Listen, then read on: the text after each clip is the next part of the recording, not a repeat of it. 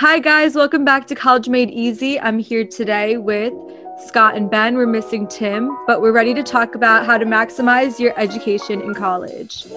Scott, take us on with the question of the day. Okay, I want to go back to the days of like fun question of the days and like not so serious. So this is going to be, do you prefer Oreos or Chips Ahoy? Chips Ahoy. Oreos, ew. Oreos just are so fake to me.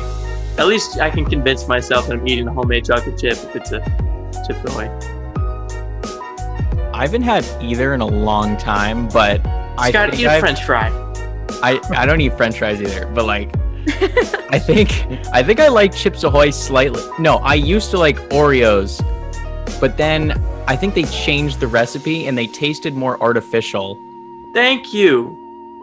And so I think I like Chips Ahoy because they taste more like actual chocolate chip cookies.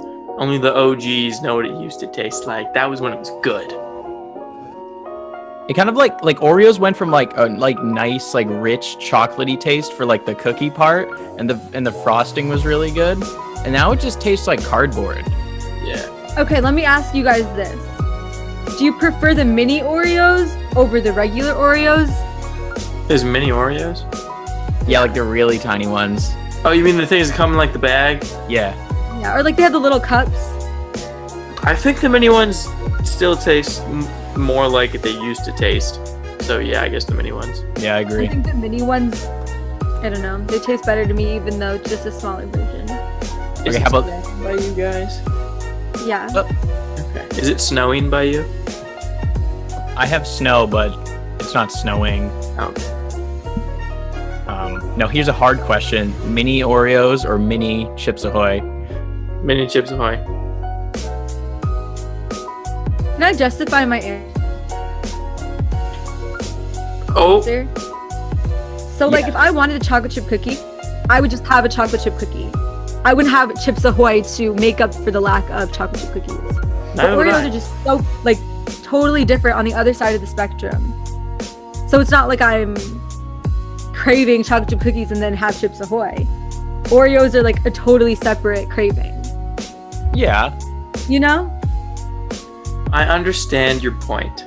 However, I do not crave Oreos at any point in time. I mean, I agree it tastes processed. If that's how you view food, like it's not something you pull out of the oven and is warm and delicious, but neither are Chips Ahoy. Well, I think you can settle the argument right here is which one relies so much on milk, or it's too dependent on milk. Oreos. I'd say 100% Oreos. You know what? I think they changed the recipe so that you have to dip in the milk in order for it to taste good. Possibly. I'm totally making this up. Disclaimer: we have no idea if they changed the recipe. Disclaimer. Put that at the beginning. Okay, Right. So yeah, let's get into the topic of today's episode. This one is all about learning and love of knowledge, which we've all had, right? Yes. Everlasting love of knowledge. When you're just in your college dorm room studying for your exams, you're like, you know what? I want to put down the material in my classes and I want to go learn other information. It can or cannot be related, but you're going to do it just because you want to be a smarter person in the future. That's all just this episode. So I guess the first thing, I don't know, this could go a variety of different ways. Maybe I could just start off asking you guys what resources you like to utilize when you're not studying for exams and not studying class material. YouTube. It's the go-to. I watch a lot of math and science channels. I love watching videos about strange science things that like you just don't think of. Like I watched like Veritasium, great YouTube channel, love that guy. Smarter Every Day, just random physics things that are just so cool. What about you, Emily? For me, it's totally different. I like learning when I know there's not a grade attached to it. So like I go to Harvard EGX and like I'll take courses for fun on there that's like not graded, no assignments, but like you just get all these articles and stories.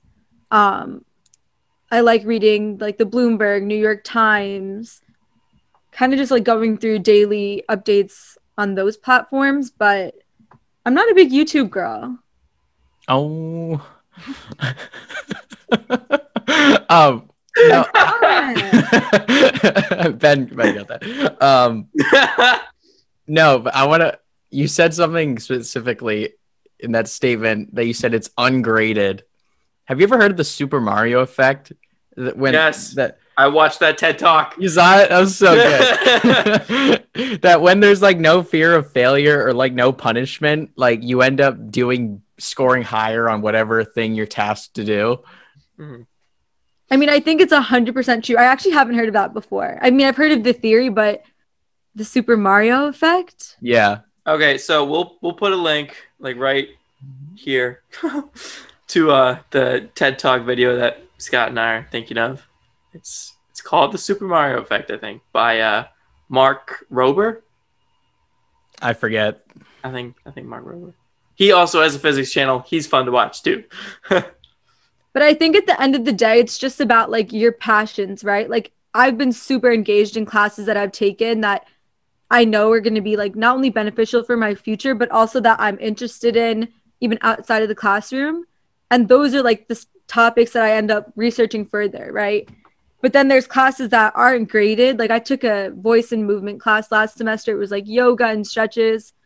And yeah, it wasn't graded, but I still didn't do anything because I just wasn't into it at that time, you know? So you only like learning information that relates to your passions, or not passions, just like your schoolwork? I think it would be my passions. It could be a good or bad thing, but like... It's useful knowledge that you would find useful when applied to what you are passionate about. Yeah, like anything that I could link the pieces together with. Like knowledge, like knowing exactly how far the Earth and the Moon are from each other. It's not useful. We're never going to remember that. I know. Unless we work at NASA and we're sending a rover to the moon, then you probably should know. But like, for Emily, it's something else. Not the distance to the moon. Like, I don't know. Yeah, but then again, I get like every student should have this like diverse background and know a little bit. You know what I mean? Like we want that rounded education.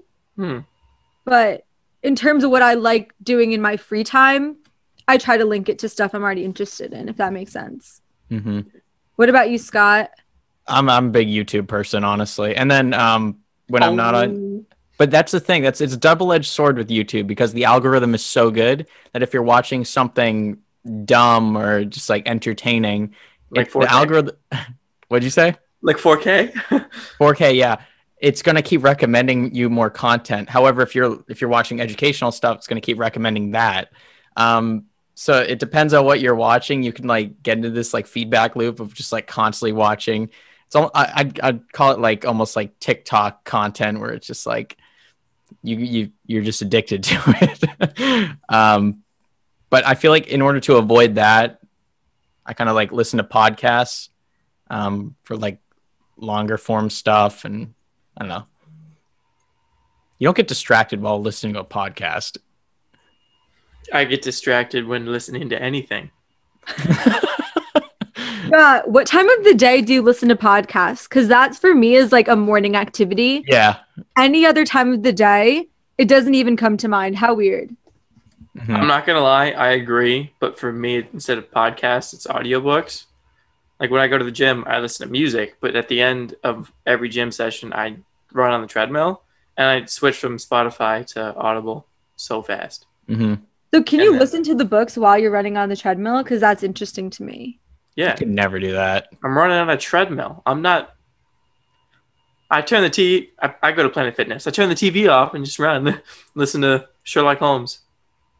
You're so weird. Is that just on the treadmill, or could you go running outside and listen to an audiobook too? I can't do that. I think it's only on the treadmill. If I'm outside, I'm listening to music. I let my mind wander when I'm outside. That's interesting. Thank you. Yeah. Pro tip. One of the most relaxing things, and I discovered it this semester, if you just like want to like escape everything and not focus on anything and also want to learn at the same time, get some like earbuds, bring your phone, get up early in the morning and just walk around like outside and listen to audiobook or podcast or something that's informative. It's like very relaxing. Honestly, I think it's relaxing as long as it's not freezing outside. Yeah. No, honestly, because towards the end of the semester, it was getting pretty cold out. Like when I walked to the gym at like 6:30, 7:30 in the morning, it was like 38 degrees. And I know I was like, oh, 38 degrees. But like in the fall, as it's getting colder, 38 feels pretty cold. But like just walking to the gym every day. Well, before I started going to the gym in the mornings, I would like wake up like mildly frantic. Like I got to start the day. I got to like do some work. I have so much to do. Like when I woke up early and like walked to the gym, it was just so relaxing to start off the day like that. And then going to the gym or whatever it makes me more productive. So, but now I'm driving to the gym. It's a little less relaxing, but it's still nice. I think at school, when you do the walk, it's like the world's quiet, right? Like everyone's still sleeping, like the quad's empty. You kind of like beat everyone to it. So it's like that peace and quiet. Like it's cliche, but like the birds are out, the squirrels are running around. Mm-hmm. So I get what you mean. Rising. Yeah. A squirrel hit me with a nut once on the way to the gym. Tim just texted me. Yeah, I just got a text too. I didn't. What the heck? Tim, if you're watching this, we now know Benny's your least favorite. They're like, did you both text him to see where? Yes. We were talking earlier. Well, I asked him where he was for the podcast. He's not here. Yeah, so Scott texted him where he was. And you were talking to him earlier. I haven't talked to him all day. Leave me alone. But like, would you guys agree? I mean, I don't know if you've done this, but if it's relevant to the courses you're taking, if you go like learn all this outside information and stuff, and then in class, does it make it more enjoyable experience? Because when a teacher references something new, and you already know what it is, you feel like you're amazing. Or if you're having like a class debate and you have like all this other knowledge like in the back of your mind, and you can just like reference it and like own people in class discussions. Roasted. I think more the second thing that you described, like debating in class or like having discussions, it's more useful then. But like going to mathematical statistics, I don't think in my wildest dreams I would just like be watching YouTube videos and like one comes up about a chi-square distribution, and then the next day we learn that in class. Like it depends on the class. Yes, I don't think I'll ever just happen to watch a math video and then I learn that in class the next day. Mm-hmm. For me, I think it's like powerful to be informed. Maybe that's just my major, but like for you guys, it could be different. But like we always have to be up to date with current events and what's going on in the market and turnover stuff with different companies, CEOs. Like it's more, stuff's changing way more rapidly than maybe in like a science field, you know, where everything is still changing in companies, don't get me wrong. But I think for business, it comes up in class discussions like easy every day. Yeah. A lot of my classes started the classes with, so what's going on in current events? You know, what companies are becoming publicly traded this year? Different conversations that if you didn't know what was going on, you were behind just for that alone. And that's not just participation points. It's like as an individual in this society, it is beneficial to know these things, you know? I just thought about something. You can get a better relationship with your teacher if you have more knowledge than everyone else. Like coming into the class, especially, like without learning anything, and you already have like this baseline knowledge about the subject. Teacher will probably like respect you right off the bat. I think that could be a difference between a B and an A, honestly. Yeah. And it's kind of awful, but I think that, I don't want to say it's an advantage, but like, I think that it makes you appear smarter than you may be.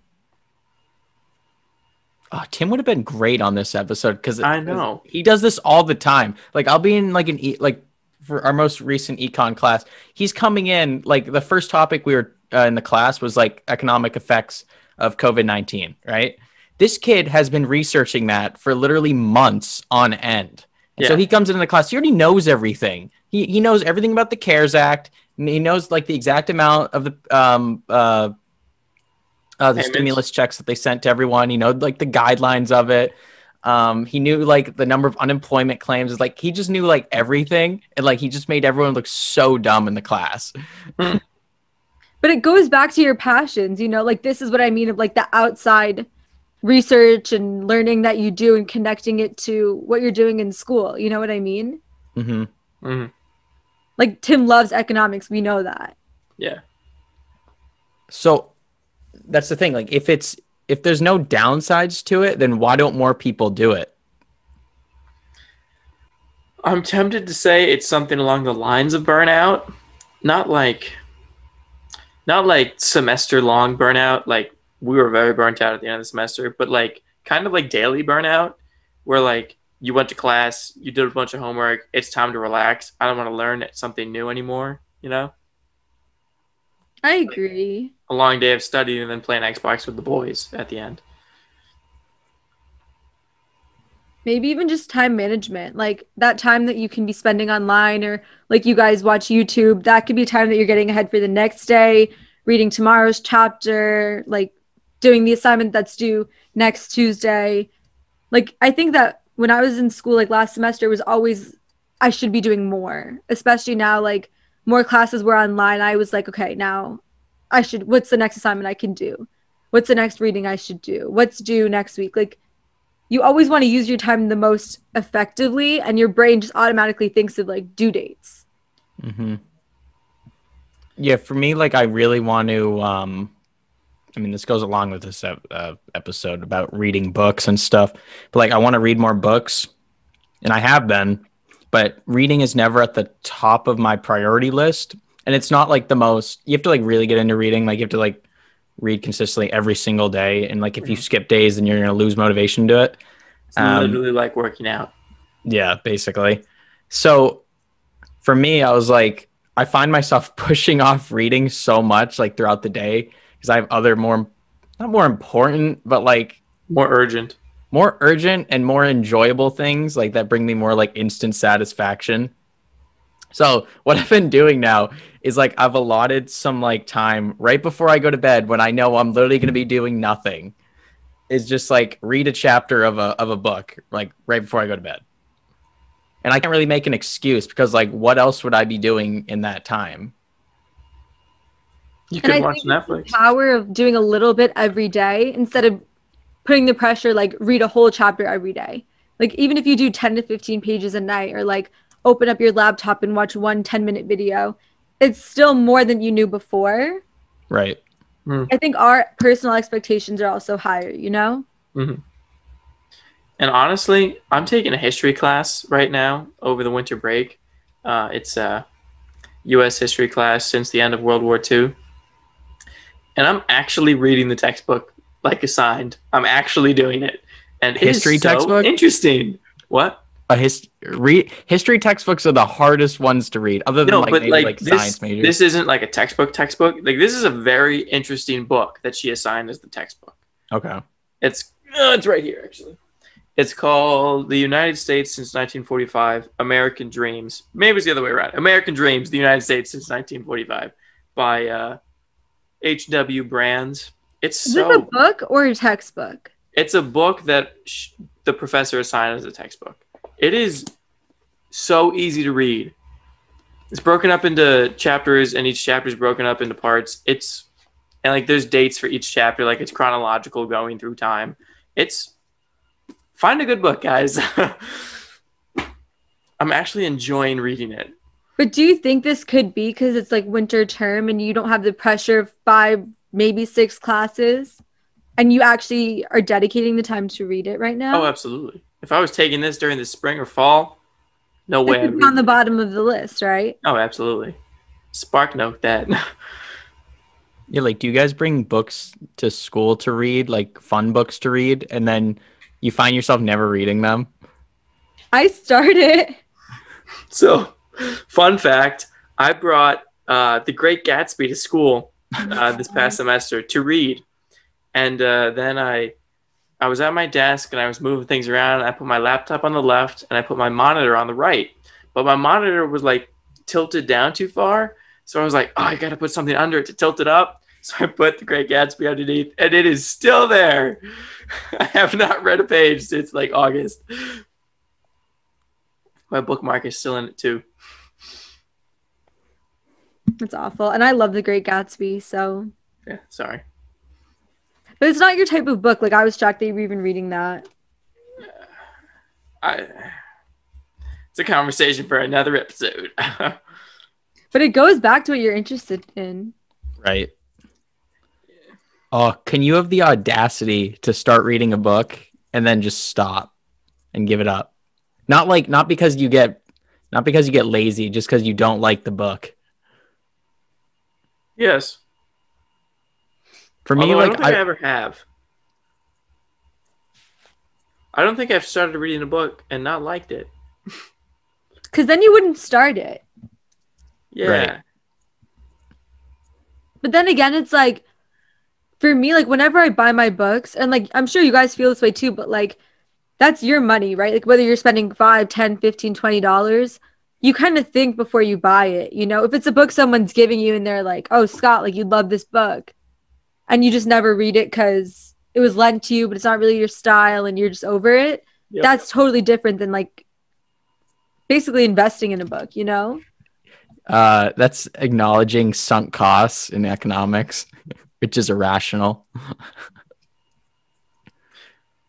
I don't see. Never mind. Yeah. Tim's not here. Scott was like, "Oh, this is perfect. We can have a conversation about econ." Yeah, as the econ, it's not going anywhere. Never mind. Moving on.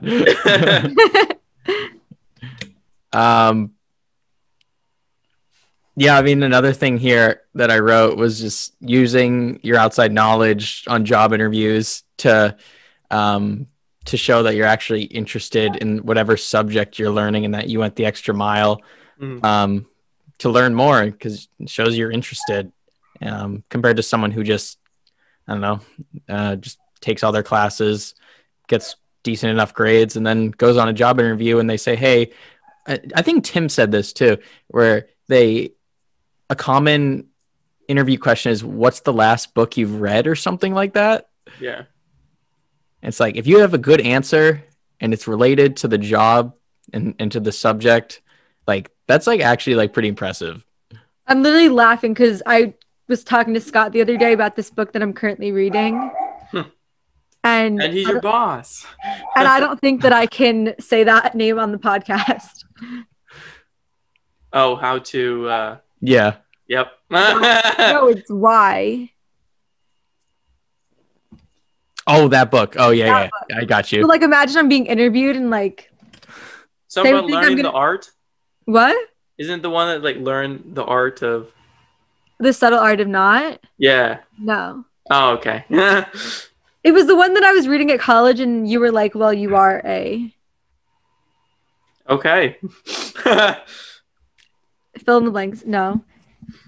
But they would think that you're reading like a Gary Vee or I don't know, like some motivational, inspirational book. But like, I guess it's time and place. Some people don't read. Some people go to interviews.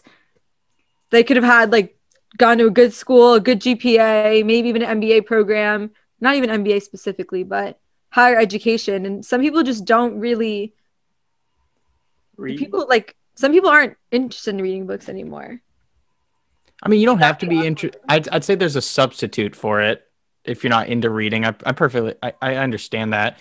Yeah. But you have to substitute it with something to show your interest, whether that be YouTube. I mean, that's tough though on an interview if you're like, oh, I watch YouTube a lot.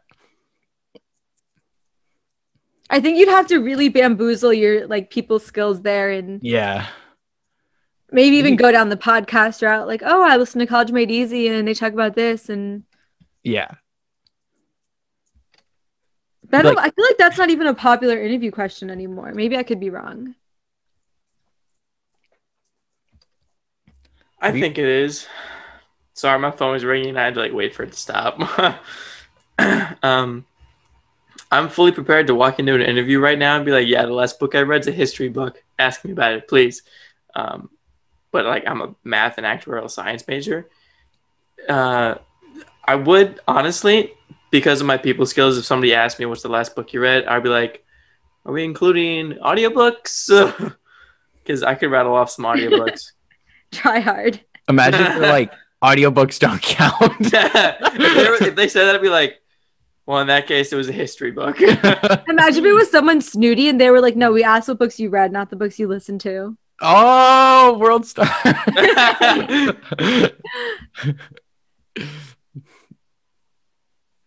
Well, I'll be like, yeah, I know exactly what happened in the Cold War. Come at me, bro. Yeah, but for me, reading and listening to books, it's the same thing. Like I would have just said, yeah, I read that book. Right? You listened to that book.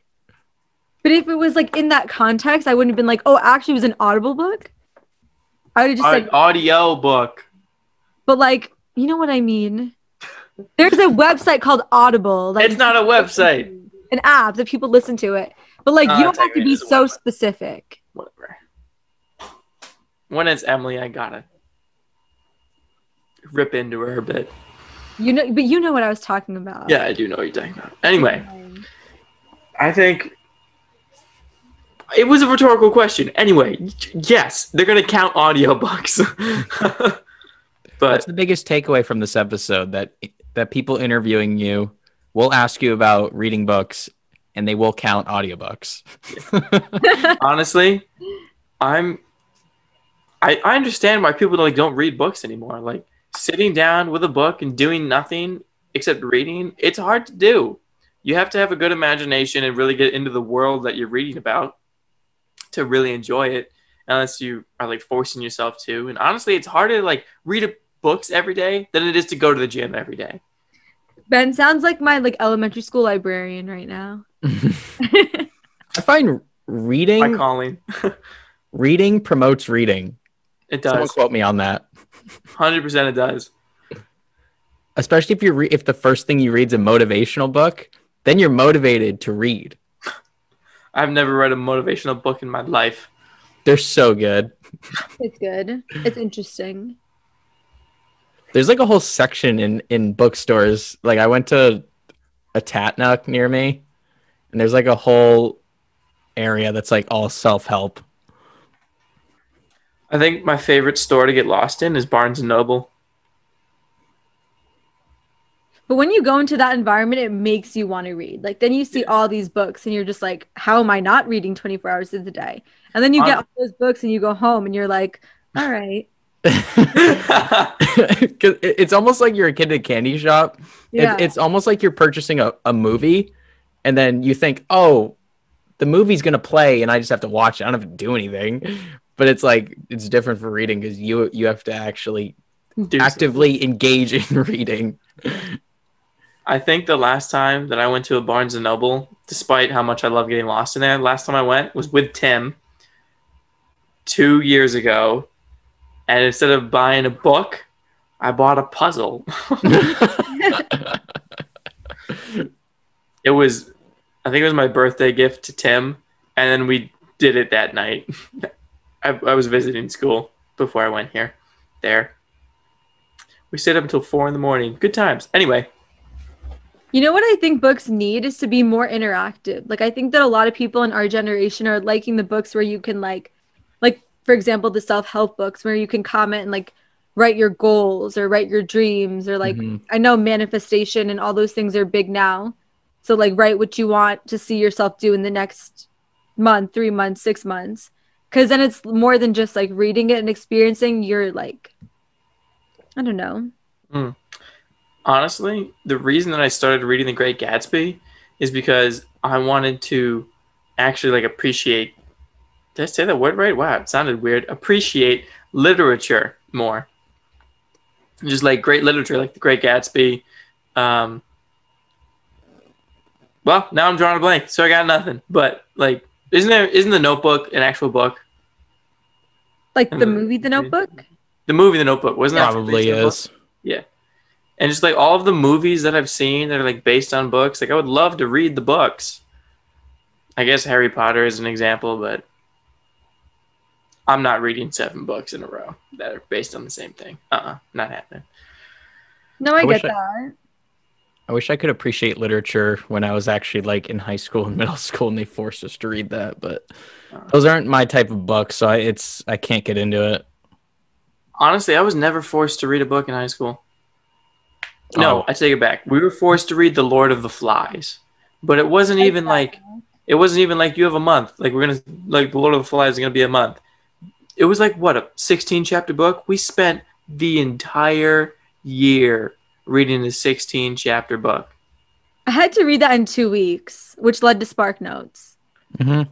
I would rather have done that. Instead, I hate The Lord of the Flies because my teacher ripped into it just like a chapter every 2 weeks.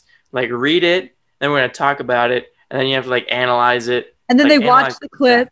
We didn't even watch the clip. She didn't even show us the clip. It was like...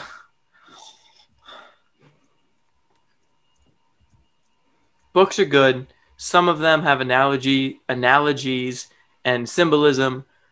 Don't look into it too much. Because then that book was all about symbolism, though, to be fair. Yeah, but to be fair, I did not need to focus on the symbolism for a year of my life. Wasn't his name Piggy in that book? Piggy? Yeah, he's the fat kid. Yeah.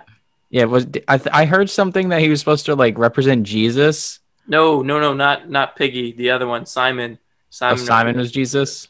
Believe me, I know. They go very in depth with that story. He finds a pig's head on a spike. It was weird. Wait, I have a question that's not related. Okay. Thank you. We kind of went off. What do you guys feel about how college? Will they say like education as a whole doesn't teach you what you need to know for the real world? Do you guys think that's true? 100% yes. Kind of. I don't know still. If I didn't have parents or Google or I don't know. That's all I got at the moment. So what would you want to learn that your education hasn't given you? If I didn't have parents or Google and I graduated high school and then somehow made it into college and graduated college, I would graduate with my degree, and I would not know how to buy a house. I would not know how to open a checking account. Nobody teaches you that in school. Nobody teaches you life in school. They teach you how to manipulate data or start a business. How do I buy a car? How do I change a tire?